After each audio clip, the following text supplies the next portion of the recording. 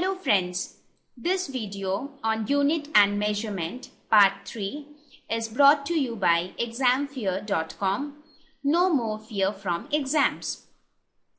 Please make sure that you watch Part 1 and Part 2 of Unit and Measurement before going ahead with Part 3. Okay, so let's focus on measurement of mass. The SI unit for measuring mass is kilogram. But on atomic scale, that is on very small scale, to measure mass of things which are very, very light, we use another unit that is called atomic mass unit, generally written as AMU.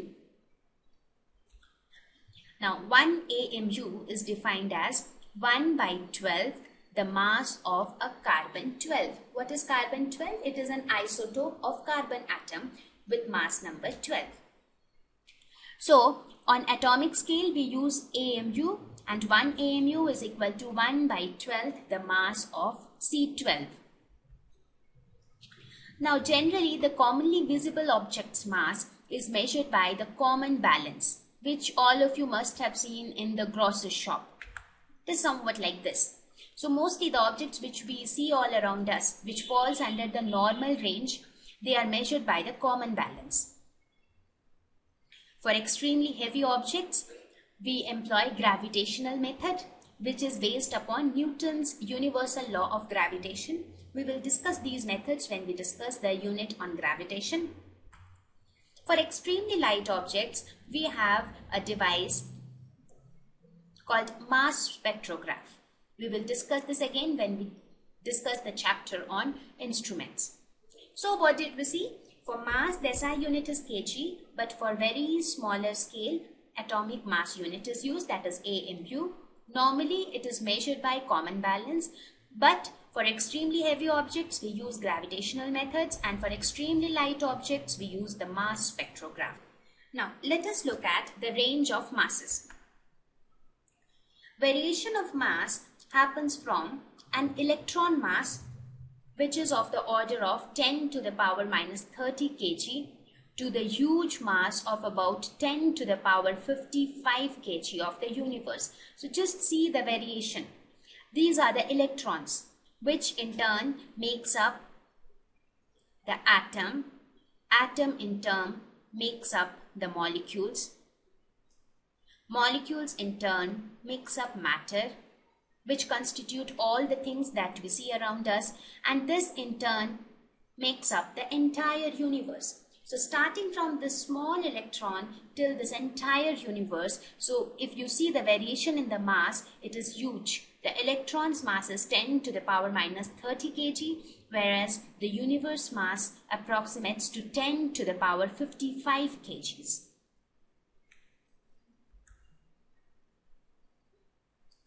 Till now we saw the measurement of length and measurement of mass. Let us now have a look at measurement of time. The SI unit for time is seconds. Time is measured by the atomic clock, and the atomic clock is based upon periodic vibrations of cesium atom. The atomic clock, which determines the time, or on which the entire time of the entire world is based upon, is itself based upon the periodic vibrations of cesium atom. Just as a piece of information, the photograph which you can see here is a picture taken of the first atomic clock. The first atomic clock. It looked something like this. An interesting fact is, what we know as 1 second is actually the time needed for these many vibrations of a cesium-133. As I said, the clock is based upon the vibrations of cesium atom. So when the cesium atom takes these many vibrations, we say that 1 second has passed. So that is how time is calculated.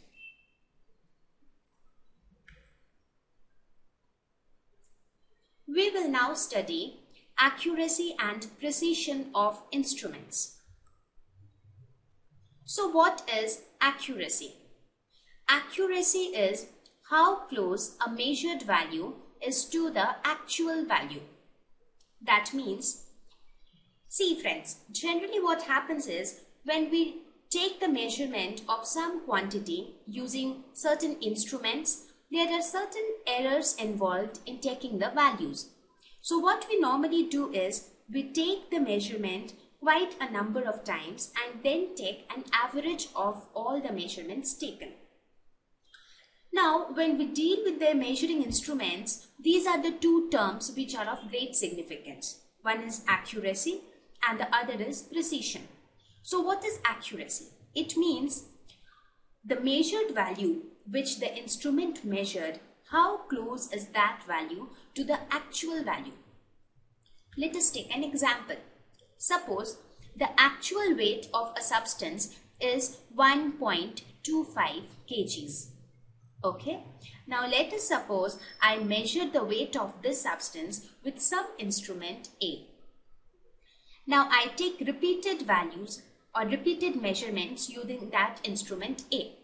The values which it gives is say 1.23 kg, 1.24 kg, 1.26 kgs and things like that. So when we talk of accuracy, we mean to say how close each of these values is to the actual value. That means how close 1.23 is to 1.25 or 1.24 is to 1.25. So how close each of the measured value is to the actual value.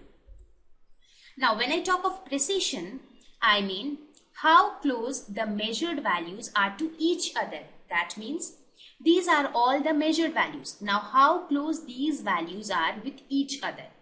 So when I talk of accuracy, I compare the measured value with the actual value.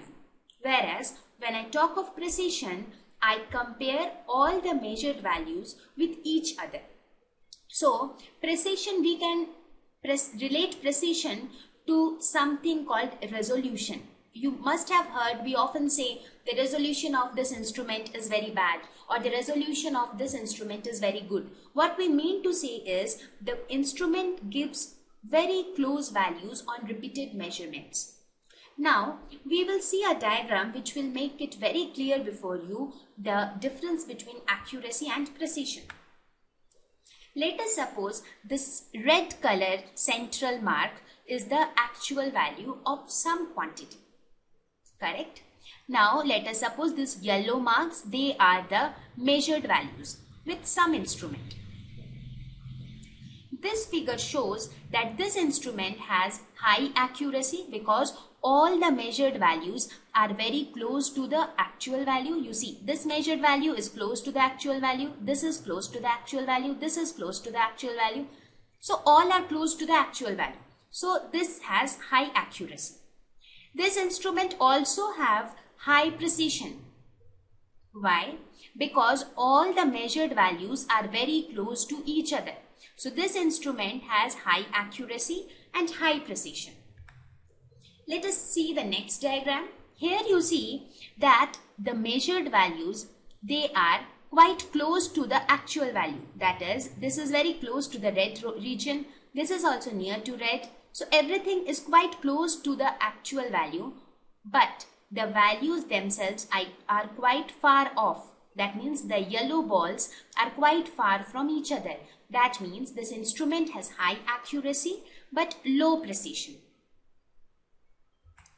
Similarly, in the third case, we find that all the measured values are very far from the actual red area. That means it is very far from the actual value. So it has low accuracy. But the values are very close to each other. That means the measured values are very close to each other. So it has a high precision. So I think now it is clear the difference between accuracy and precision.